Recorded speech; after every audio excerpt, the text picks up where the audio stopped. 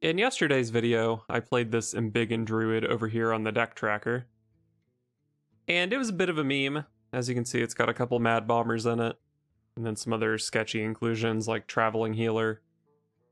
But the deck actually performed somewhat well, so I wanted to update it with some more reasonable cards.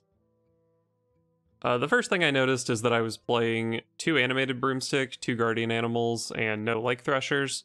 So that was probably just a mistake. We've got the Threshers in here now. And just in general, I wanted to expand the Guardian Animals package. So I've still got all these big ones, but we need to have some smaller ones too, because once you cast Embiggen on these things, they cost 6 and can't get pulled. So we've still got the Hippogriffs, still got the Mukla, but I added 2 copies of Escaped Mana Saber, and even a copy of Emperor Cobra, because we really just don't have that many beasts to work with. Emperor Cobra also has the benefit of being summonable from the Guardian Animals even after 2 Embiggens, so potentially we could still hit like Mukla Cobra at that point. And then at this point the deck has a ton of beasts in it, so I thought it would make sense to play Shan'do Wildclaw. It's sort of like a third copy of Embiggen, but it's also good in the late game, like after Embiggen, because you can copy a like a 4/8 Hippogriff, or you can copy a 7/6 Twilight Runner. So yeah, I think Shan'do is a pretty good inclusion in this deck. I also changed around the early game a little bit, and added a couple copies of Bone Chewer Brawler and Guardian Og Merchant. They work well together, but they're also just good cards on their own. Bone Chewer Brawler is a cheap taunt to help keep us alive, and Og Merchant can be really good to land a Divine Shield on a big Embiggened beast or whatever. So yeah, I definitely like the improvements I made to this deck, and so far I'm 7-5 with it, so it's performing reasonably well. Elise versus Jaina. You asked for it. Class is in session.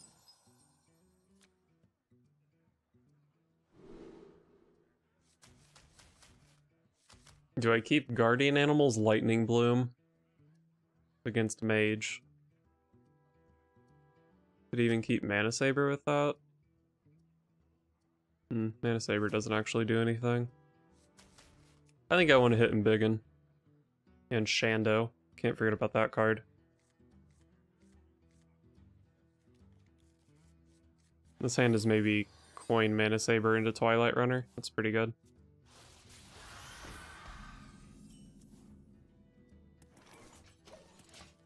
Could trade my Broomstick into that, but probably not worth.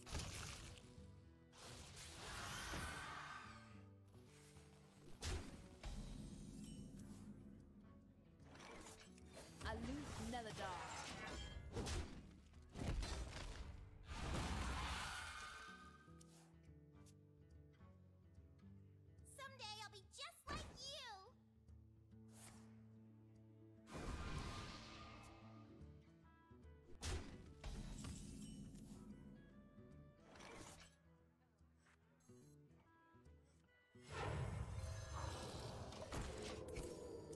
I think I still like going with this curve. The strength in numbers could have changed things, but I still like going for a Mana Saber here. Then I have my choice of 5 drops next turn. Or I guess I could potentially go strength in numbers, Shadow Weaver, Broomstick, or just these 2 and not attack with this. A lot of options.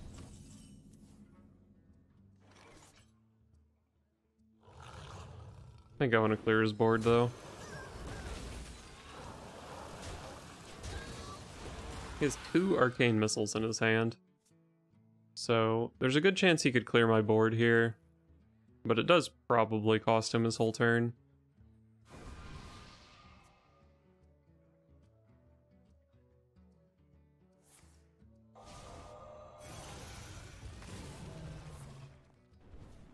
It doesn't even go for 1 missile, huh?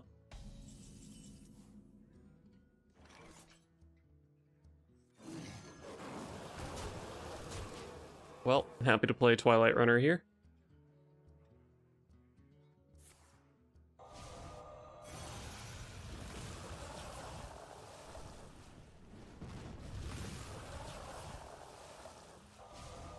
Fair. That card definitely gets better against my deck, but it's fair enough to just play it there.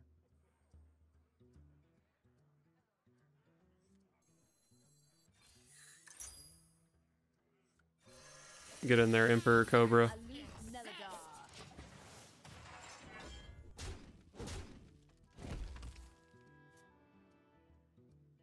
Thinking about playing Chinvala, Ras, Mana Giant, Shan'do. That's a fine trade for the Cobra as well.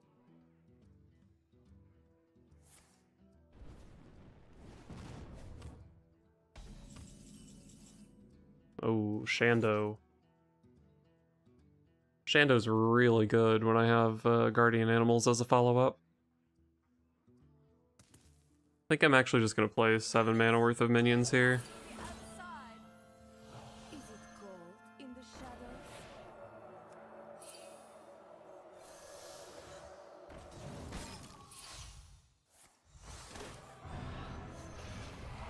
shadows? Lake Thresher. I must insist. So I can either trade the 4/3 and the 1/1 or the 5/7. He has a bunch of 1 mana spells in his hand, nothing that could be like Flame Strike or Blizzard. I think I'm fine with this trade, just leave more threats on the table. Someday I'll be just like you.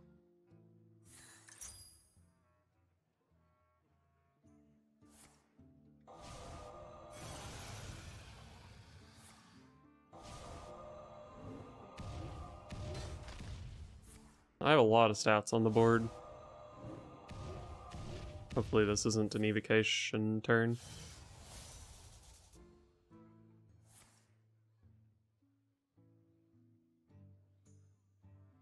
Even if I get full cleared, Guardian Animals is still good, but I would prefer to not get full cleared.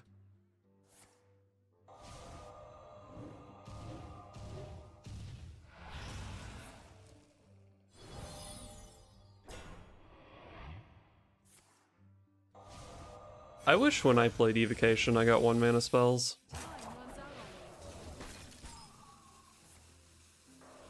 feel like there's always like multiple Power of Creations when I play that card. Oh, he got a Conjurer's Calling as well. At least his Conjurer's Calling was kind of bad.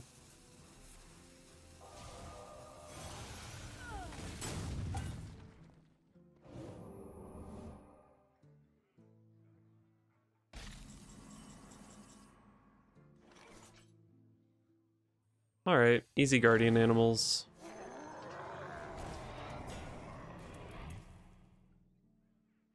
I can't stop another Conjurer's Calling.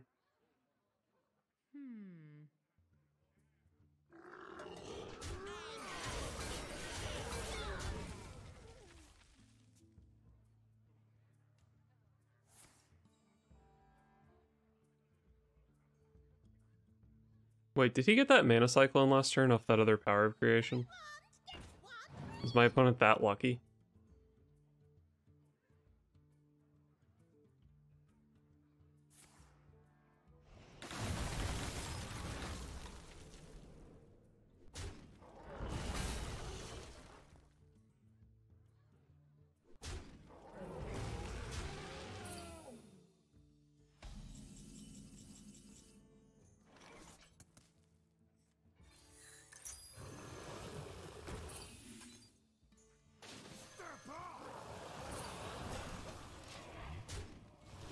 Not sure why I didn't get Conjurer's Calling to that turn. I'm sure he'll draw another Mana Giant though.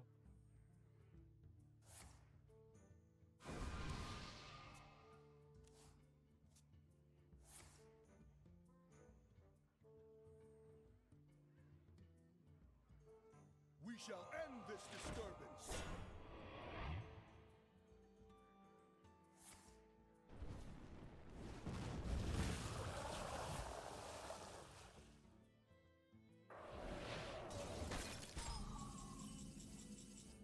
Well, that's a hell of a draw.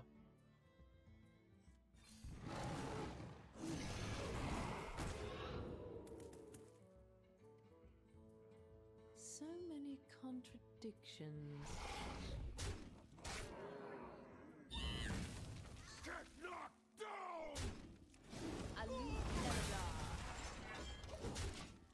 I think I like keeping this guy alive and healthy. This board is just a lot more threatening than if this thing had like 1 health or whatever. Like, he could die here if he's not careful. Well, he has a Ray of Frost, but still. You don't pick the ones. I do risk this thing getting devolved. But, I can't be that unlucky, can I?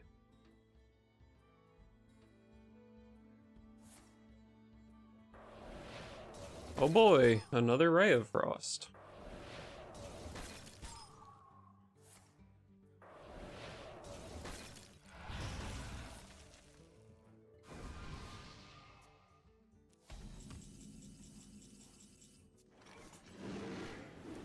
Easy face hit. Okay, so I complete the side quest here. Nothing I pull is that good, though. But whatever. I think this Hippogriff was the best target I could hit, so that's pretty nice. That's an upgrade. Probably. Oh, there's so much random rolling fireball math here. That's an upgrade. Probably. A loose Melodar.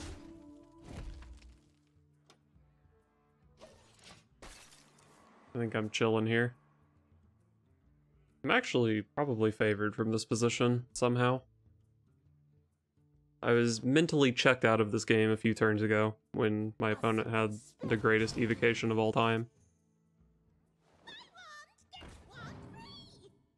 Oh, please discover a Frost Nova.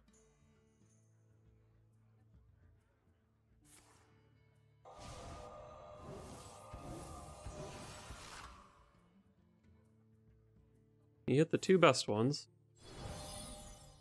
But I've still got quite a bit of power in play. I have this broomstick, but I have some terrible draws too. That's lethal.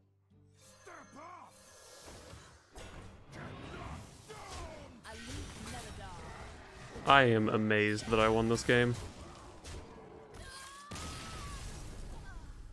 No Embiggens versus the greatest evocation that's ever been cast. Elise versus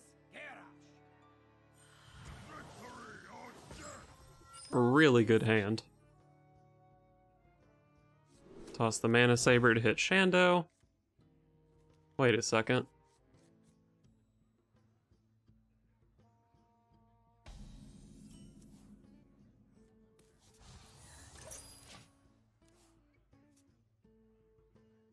As long as I draw something playable on turn 4, I'm pretty satisfied with this hand.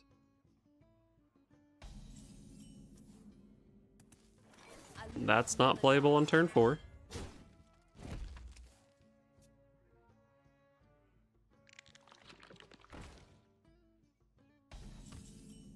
So it's this deck, huh? Is it cold in the shadow? What do I even freeze? Does this egg ever attack next turn?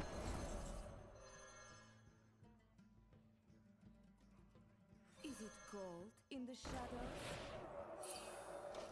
I guess it could be like Enrage, Shield of Honor, Coin, Bloodsworn Mercenary.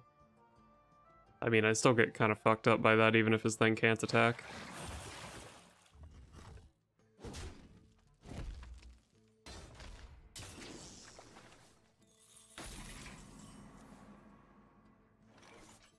That's an upgrade.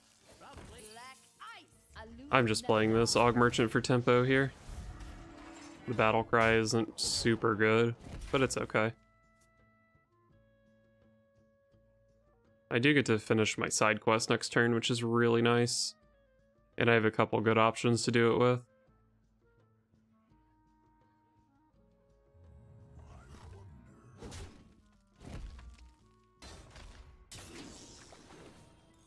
I'll show you who's boss.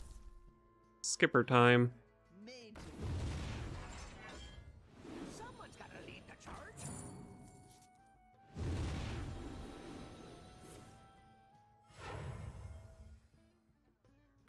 show you who's boss. Okay. 2 skippers down at least.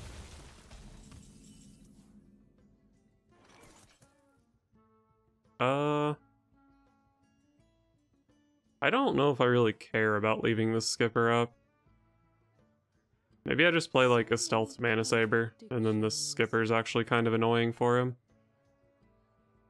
Although I am pulling a thing off strength and numbers that he can trade into. I still think I like just playing mana saber. Bone Chewer Brawler is one of my smallest things, but it's got 4 power against a 3/4, that's all it needs.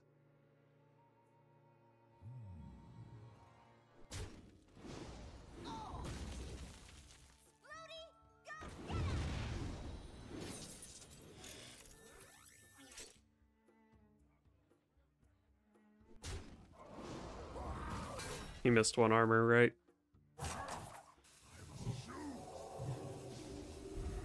Really? On the skipper? Why, though?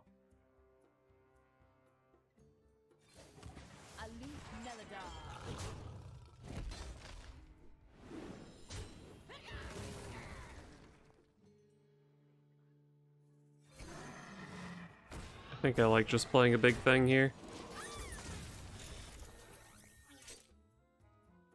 Twilight Runner is fine. But there's like a world where the Twilight Runner dies to bombs, which is really awful.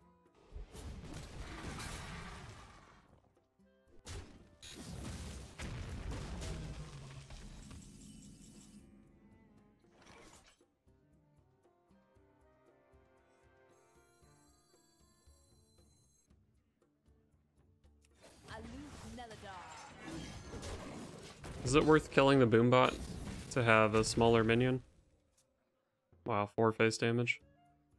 I think it was worth hero powering here, but I'm not totally sure. I challenge you to Makara! Wow. My guy having stealth made this a lot easier for him to play.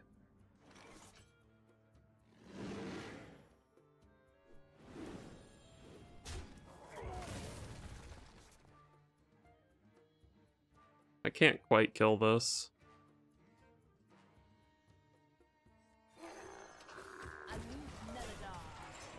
Let's just try to protect the Twilight Runner. I could have put the 1 damage in this to weaken it, but damaging it so he can copy it or rampage it, or I don't even know what this deck does nowadays.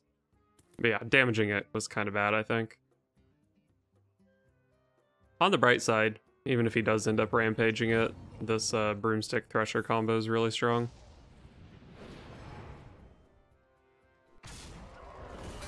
Looks like the Lake Thresher is still really good here. Lets me kill Grom, but I can already just kill Grom like this.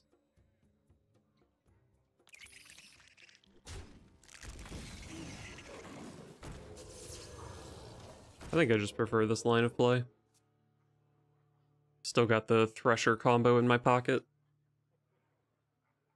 I have played a lot of my taunts, unfortunately. I'm at a life total where I definitely could just die to some Korkron Bloodsworn Mercenary nonsense. But at least I have seen 1 Enrage, 1 Shield of Honor already.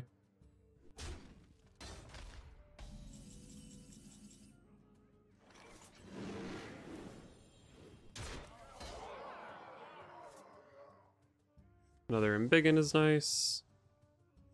It's probably just time for the Thresher. It's really strong here. Kinda hate missing my hero power, but I don't think this specific breakpoint means anything.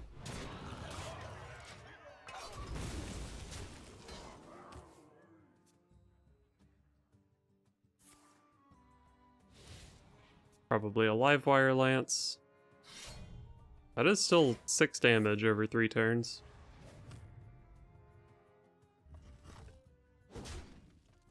Well, I don't think it's ever getting the 5th or 6th point of damage. But it's 4 damage.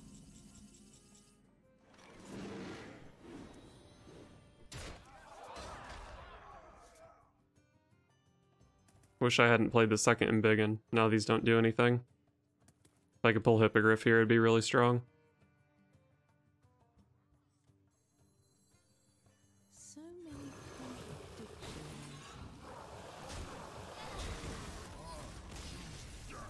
Okay. I think I was still pretty favored from here, because he needed at least a 3-card combo to kill me, and he only had 2 cards in his hand, so it would have been really specific. Elise versus Rexa. Let the hunt begin. Class is in session.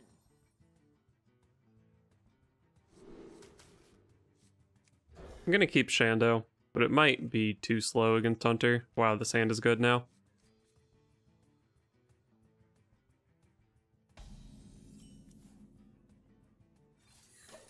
I got myself a nice curve. Embiggen still welcome any of the next several turns.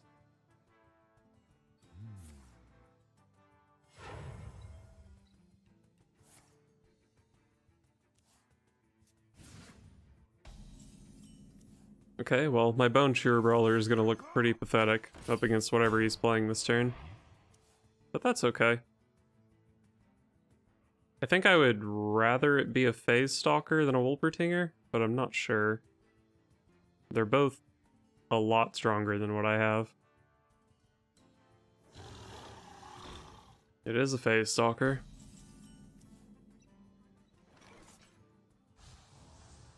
So I can Frozen Shadow Weaver that. I'm just gonna do this. I don't think freezing it really does much.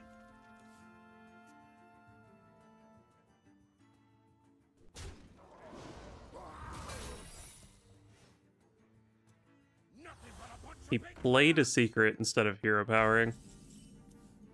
Must be a good secret. Feel the breeze. Probably a freeze. Oh, pack tactics.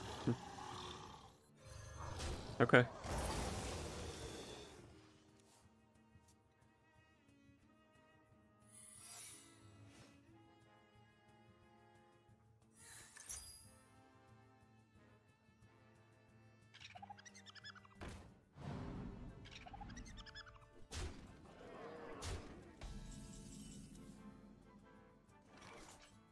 All right, well.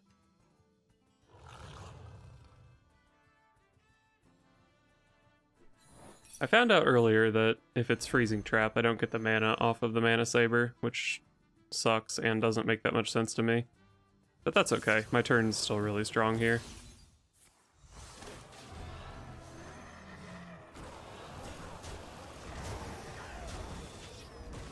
Yeah, I'd say I'm ahead right now.